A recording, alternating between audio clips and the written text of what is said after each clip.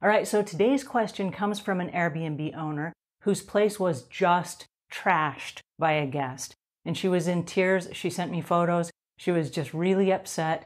And she wants to hire a professional house cleaner to come in and help her reset the place. The guests that came in dumped everything upside down. They dumped over plants. They dumped over lamps. They broke the bed. They tore the curtains down. I'm not sure why you would do that, but they tore the curtains down. It looks like there was a great big fight of some sort. There were things that were broken and crashed and smashed all over the place. And they had a food fight in the kitchen. So there's food everywhere in the kitchen. And it was all over the walls and on the backsplash behind the stove, and it slid behind the stove. There's stuff all over, food that's mashed into the carpets. She's just devastated. And because she keeps her prices so low, she's done all of her own cleaning up to this point.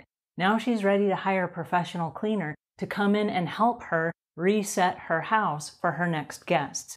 And she was in a state of panic because she has guests coming in almost immediately. So she wanted to know, how quickly can I screen a professional house cleaner to make sure that I'm hiring somebody that I can count on? All right, so that is the question, and that's the backstory behind it. And there's a real challenge right here because as an Airbnb host, you're in a state of panic. Everything that you own and you're responsible for and you take pride in has just been trashed and is destroyed. And so there's this panic mode because you have to reset everything for the next guests that are coming in because this is your livelihood. I understand this is an emergency situation. When you have an emergency and you call a house cleaner, because it's an emergency, they're probably going to charge you top dollar for last minute cleaning if they can fit you in. And so that's something that you need to help them understand, like, hey, this is not on my radar. This is not something that I've ever even considered before, but I'm considering it right now because I need some extra help. So what you're looking for is an extra set of hands. The next thing that you need to be aware of is because you're already in a state of panic, that does not allow or accept another state of panic, which is hiring someone in a hurry. Now, this might cause for some alarm, but I'm going to suggest that you slow down. And right now, instead of just randomly cleaning everything up and trying to reset it, you need to take pictures both for the Airbnb site, because you're going to probably have to have some cancellations if you need a new bed and you need new curtains and all these things. You're not going to be able to accommodate these next few guests. So I'm sorry to say that you're going to need to cancel on some folks. The next thing is you're going to need the pictures for insurance purposes. It sounds like there was a lot of damage, and from what I saw, it looks probably like a big insurance claim. So I would recommend that you just slow down for just a second, take pictures of everything, document all of the items that you had, because those will all need to be replaced, and you'll need new furniture, you'll need a new bed, you'll need new drapes, all these kinds of things.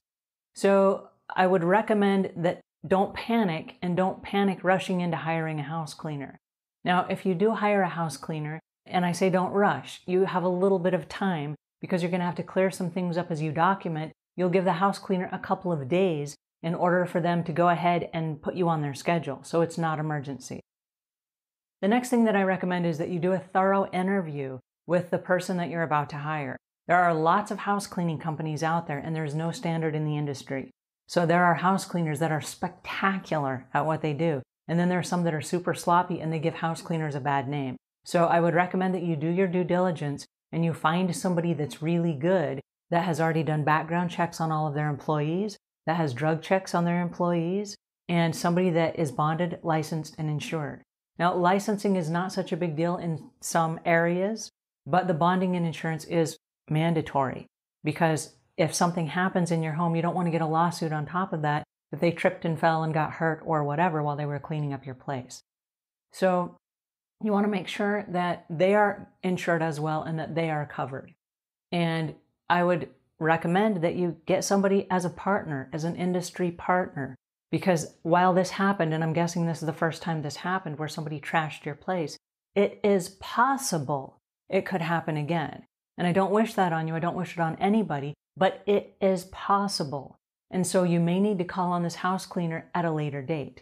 And so if you build a relationship right now where you have a house cleaner that you can call on in situations like this, or if you happen to be out of town on vacation and you have a quick turnover, that you can have that same house cleaner come in.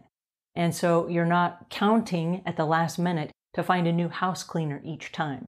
You want to bring on somebody that you have in your back pocket, that you have a good relationship with, that you get along well with. They've already been screened. You have now met them. They've met you. They've cleaned your house a couple of times. You want to build this ongoing relationship with this same house cleaner, because there are a lot of house cleaners that do have cancellations. And so from time to time, they're scrambling looking for more business. Or from time to time, they'll grow and expand their own business, and they have too much work for one person and not quite enough work for another person. And so they may call you and say, hey, do you need any help?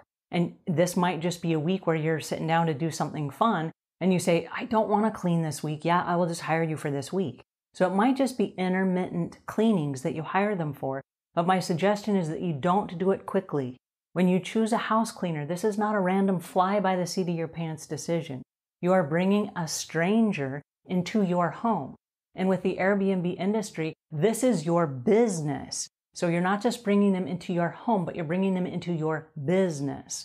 And so they're going to need to do all the extras, resetting the place, getting all the nice little trinkets ready for your guests, making sure that this is going to generate you a 5-star rating and review. And so to just come in and to clean everything up that's all broken and damaged and trashed, that's one thing. But to have an industry partner that understands your needs, that is something completely different.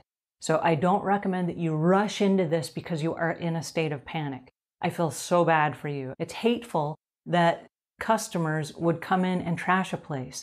That just shows no respect for humanity. I don't know why people would do that. And I guess there are people like that. So I'm very sorry.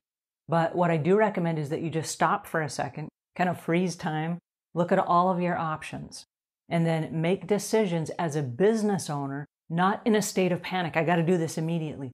You've got to do it quickly, but you don't have to do it immediately. Because if you're going out to reimburse all the stuff that was replaced or that needs to be replaced, you might be waiting for an insurance check. And maybe that's something that you will replace and then wait for a reimbursement. I don't know. But during that process of things happening, that's when you want to do an interview. And you may want to interview 3, 4, 5 people. Because like I said, this is your most valuable asset and it is your business. So again, I'm really sorry this happened. But I do recommend that you just slow it down, take a deep breath, give yourself a big hug, and then treat this like a business transaction, not something just off the seat of your pants and in a panic.